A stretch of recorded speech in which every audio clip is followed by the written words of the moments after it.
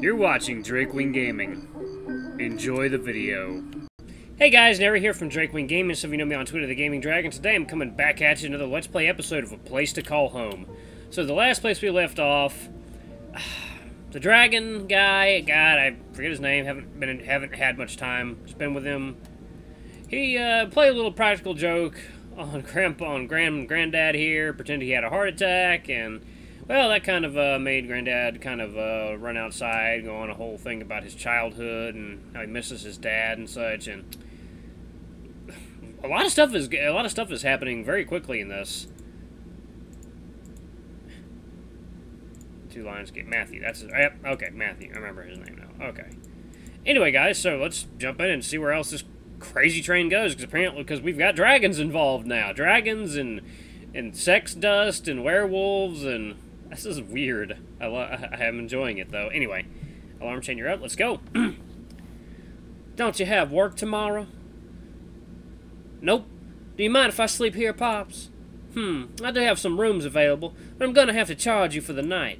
Come on, Dad. It's just one night. I'll be gone in the morning. But that's bad business, Matt. I mean, Jack. But I'm your son-in-law. Well, are you married to Lionheart? No. Jack scratches his head. Oh. Yeah, they're all nice. Oh, we got a proposal. But I will soon. Huh? Leo rubs his temples. Thanks for the dinner, Dad, but we're going to head out now. Leo's like, eh. All right. I'm trying to remember what voice I did for Matthew. God, I have too many voices I'm juggling in my head. I just do something deep for now. I have to get going also. I have to wake up early in the morning. Thanks for coming, Matthew. We really enjoyed the company, especially the guest being such a charming fella. I'll get going now, thank you. Thank you, Lucas. No problem. He gives a slight bow and heads out. Why he didn't fly out?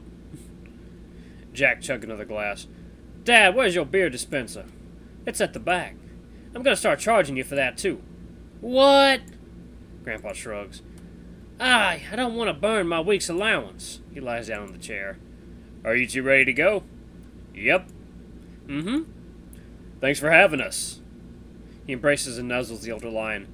You're always welcome. You boys call me when you need anything, all right? Of course, Gramps. Will do. We give Grandpa a tight hug. Jack gives us a stare as we head out. I mean, he was just making sure you're alright. What a day. Sorry about that. I have nothing to do tomorrow. Maybe we can go do something fun. Want to have a barbecue by the beach? Huh, that does sound fun. Low? Am I normal? No. What? Am I normal? The lion stared in awe. He inspects the sulking wolf's face and tail. You look pretty normal to me. No, forget it. He slides himself to the front seat and closed the door. What's wrong with him? I shrugged and sat in the back. We drove off silently while I watched the other cars drive by my window. I stared at the horizon, at the really, really far edge of the ocean that seemed to stretch forever, wondering if there really is a curve, if that the Earth is actually flat. Come on, don't be a flat earther. Come on now. It must be nice to fly like a dragon. Yeah, just ask the fucking dragon if the Earth is flat. Dragons can fly? I saw Matthew fly outside going after your grandpa. What? Really? As crazy as I sound, it's true. It really is quite an experience meeting a dragon. Who knows, maybe we'll be lucky to meet a shark man in our lifetime. Oh yeah, that'd be pretty crazy. Good luck trying to swim 100 feet underwater. Right, you can't swim. That cow's lit up, that's a nice touch. That how there's variations in the same art pieces. I looked at the wolf and I catch him steal a glance at me. You seem fine. A bit. Just don't let it get to me. Good for you, then. He faces the window. Hey, Lo? Lo. What? Can I sleep in your room for the night?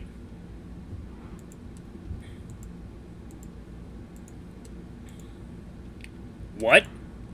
I said, can I sleep? Yes, I heard you, but why? I just feel like it. Besides, it's been a while since you and I had a pajama party. I do remember it being ages ago. I think pajamas I wore back then are still around my closet somewhere. Pajama night it is. Oh, poor Ludus. He can't be part of pajama night. I'll go wash up and get ready for bed. He grabs the keys and rushes to open the gate. It seems like you'll be sleeping alone tonight. I'm not invited? If he hasn't asked you, maybe he wants it to be just the two of us. Don't take it personally, it's just how he is sometimes, really. Also, it has been some time since we truly bonded. This could be a chance for me to understand him better. Right, that does sound like a good idea. So, it's the first time I'll be sleeping alone. The lion chuckles. I hope you don't get night terrors. He pats my head. A chill runs down my spine. I walk in and catch the wolf walking in his underwear. Hey! Damn, son! He walked towards me, his fur damp from a short wash. I'm gonna sleep with Leo for a while. That okay? You're not wearing pajamas! Those aren't pajamas! Alright, you feeling okay now, though? Sorta. It's hard to explain. I'll go get my pajamas. There you go. Oh, and... He kisses my cheek. Huh? Cute. So cute. Oh, good God. Where? No one's wearing pajamas at this supposed pajama party. Where's your attire? It's a sad disappointment, but I don't think I have it anymore. Huh. I'll sleep naked instead. Leo, I'm ready. Oh, boy. I parked the car inside and locked the gates. You can go to bed now if you want. Yeah, I'd like that. I moved to give him a hug. Your hugs are always contagious. Even I'm starting to have a constant need for one. Too much is never enough. It never is. Have fun on your little sleepover. I'll try. Good night. Good night. Your, stepson's gonna grab your pee-pee. I wander around the house. Looking around, I had looked at pictures that lined on shelves. Some of it were us, some were of Leo and Phileo holding a bundle of fish, and one picture of a white tiger. I stared. Oh dear. Hello there, young man. He sat on the bed and grinned. I did a couple of stretches before I crawled on the bed and sat beside him. That is a nice fucking bed. Oh, that is a lovely room, too. Where are your pajamas? I don't have them anymore. Sorry. Boo! You'll make up for this on the next pajama party. So, what made you want to sleep here? Like I said, I just felt like it. Alright. Why? Were you thinking of something else? Not really. I shared his gray fur, the same gray fur that I've been carrying with my own two hands many years ago. I can't believe he's already grown this big at such an age. It would have been great if I could see the both of them growing up together again. How come your room is a lot nicer than mine? I thought you already liked your room. Well, yeah, my room is great, but it's just a lot prettier in here. I'm kind of jealous. I'll see what I can do. I like this music. Makes me feel like I'm at a coffee shop. How's Ludus, as a roommate? He's fine. He gets a bit too clingy on some nights and turns me as a pillow. I don't really mind, it's just I can't move too well.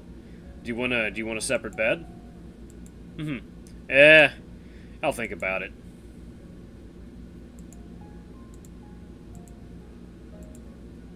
You like guys, right? You met his boyfriend today!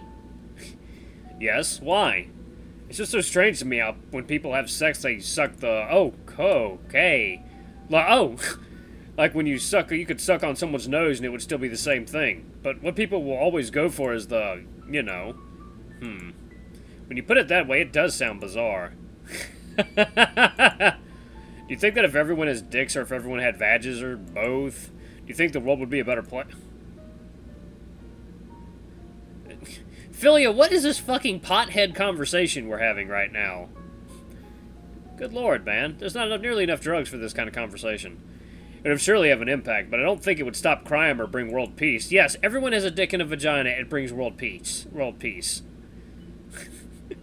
Hmm. You have such a wild imagination. I ruffled his hair. Though, if I were to be given a chance to change one thing, it would change my workout habits from decades ago. I'm gaining so much weight. You wouldn't change how the world works? The world works fine. We're still figuring things out, so we're bound to make some blunders. Huh. Okay. How do you change, though? Change? Change what? Your underwear? No, yourself! Which part of you do you want to change? You're already great as you are. Look at you. You're big, tall, and handsome. I already know that. I guess my real question is, how do you cope with change? Something like, haven't you experienced that before? You change all the time. Your tastes in food, your personality, your own self. This one's kind of different. It's something that involves a bigger part of me. Is it your penis? No! Oh, sorry. He kind of set himself up for that one. You're scared of change? He nods. But you do have the will to pursue, don't you? Yeah. I sat up. When I was around your age, I was often scared of the thought of being something I despised. And I often asked myself that if I were to continue on what I was doing, would I stagnate or would I become a better version of myself? And so I did something that only brave people can do. What did you do? I ate food. I'm serious. I ate lots of it. Then I took a leap of faith and I started to try to change, bit by bit. My routine was to be my usual self most of the time, then go and do more change. Like the things I eat, the way I'd style my hair, how I work out, slowly and surely. But there was that throbbing fear of losing yourself, losing what you know. Because, of course, what we know makes up who we are, right? I guess? Though, looking at who I am now, I can say for sure that I haven't lost any part of myself. Some habits of mine vanished, sure, but I think it's good I did it because I definitely don't want to be punching people's faces. You still haven't lost your knife skills, have you? No.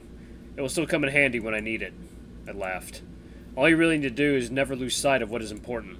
And when you do, you'll have all the strength you need to conquer anything. Huh. He yawns and lies down. I pulled up the blanket for the two of us. Mind if I do this? He wraps an arm around my belly. Not at all. You aren't gonna, like, watch a movie or anything? It's a pajama party, you know? Not really a party if everyone is sleeping! He closes his eyes. Hey, what do you think my parents look like? Like wolves, I think? Not really sure. Heh. I guess so, too. Pretty cool if my parents were actually lions, huh? Isn't he already one? Are you always going to be, though?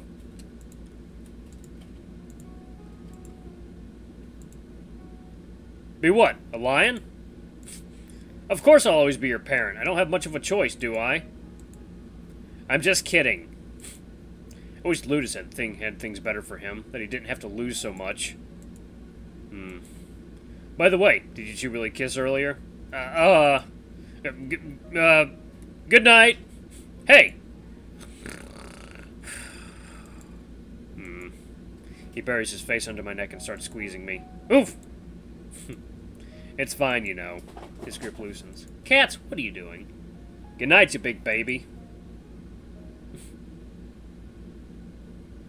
You know, I've never really felt like this, but I'm grateful to be in your place. I'll make sure to finish what you started. I placed the picture back on the shelf.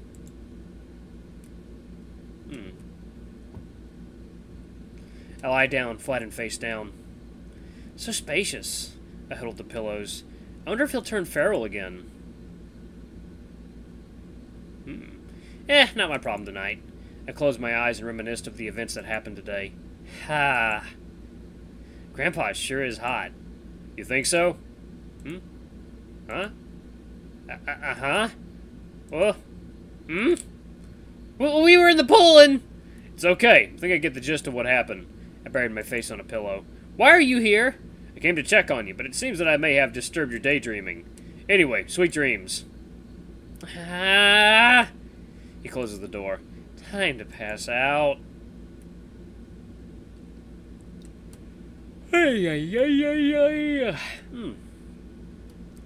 Alright. Uh-oh. Uh-oh. What's happening? It's so stuffy in here. Oh no. It's too hot. Yeah, he's probably got a wolf laying on him. I can't breathe! Opened my eyes and tried to get up, only to be held down by a large, hairy mass. Pulling myself up, I managed to free my head and get fresh air. What on earth?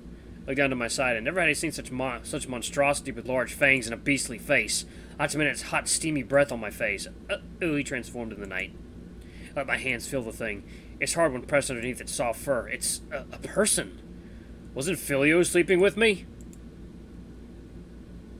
Ooh, spaghetti-o. Wait a minute. Phileo? I shook his body. Oh dear. Phileo! Phileo, wake up! What is it? He opened his eyes. Is it time to get up? No. You're a funny guy, Lo. He closed his eyes again. Phileo! What? I'm a what? A wizard? He looked at me and his eyes widened. Quickly sitting up, he felt his body in his face. He was unusually large, and so was his member that hung between his legs. It would seem that his pajamas ripped apart after getting so big. Oh my god! Yep, gonna have to blur that. Leo! Leo, help! He began to tremble. Calm down first. Deep breaths. He closed his mouth and began to breathe slowly. Can you sit down properly? He nods. I got up and sat behind him to rub his massive back. Pause here for a moment. Okay. Yeah, I don't want to put that on the save screen, because I would have to blur that too. He rocked back and forth endlessly. Just wait a second, I'll go call someone. That's a penis. Yep, that is a dick. After some time and more rubbing, his breathing slowed down and he was able to relax. He picked up instantly after dialing his number. Leo, good morning. Up early to greet me, eh? I need help right now. Phileo's turned into a massive hulking wolf. Whoa, really? Are you alright? Did he attack you? No, but please come. Come with help ASAP. On it. Lo? Can you get me something to drink? Alright. And I was sure it wouldn't happen again. I brought some milk. I give him the bottle and he drinks it all. Whoop. Thank you. He lies down on his side. I sat beside him and leaned on the wall, caressing his massive arm that could kill me in one fell swoop. Oh dear. He closed his eyes. Just close your eyes, you'll be alright. Oh dear. That took a turn. Are the boys asleep? Yes, Philly does a good. So he places his lips onto mine. He tastes a little like mint and chocolate. Oh boy. Despite the timing not being at its best and his way of getting me a little too brash, I didn't hold back. Instead, I pulled him closer, putting an arm around his waist. Don't you guys have more pressing matters to contend with? Our drooling mouths finally parted, and he grins while whipping his dripping chin. Damn! You really think I'm the type that doesn't fight back? Guess I was wrong this whole time. He places a paw on my bulge and squeezes it. That's enough horseplay early in the morning. You need to see Phileo first. Shit, right, I almost forgot. I thought you called me over so we could, you know... Yeah, we'll do that later. Here he is. He's fallen asleep, so I think it's alright. Jack nearly stumbles back and chokes on his spit as he sees the massive wolf. Holy Titan's titties. You weren't kidding. Did he attack you or go berserk or anything? No, he was like this when I woke up. He freaked out when he realized it too. Damn, the poor boy. So, did you bring something with you? Medicine of any kind? No, but I could inform authorities and the rehab guys about this. Okay. But, we shouldn't be talking about that here. Let's have some coffee. Coffee sounds good.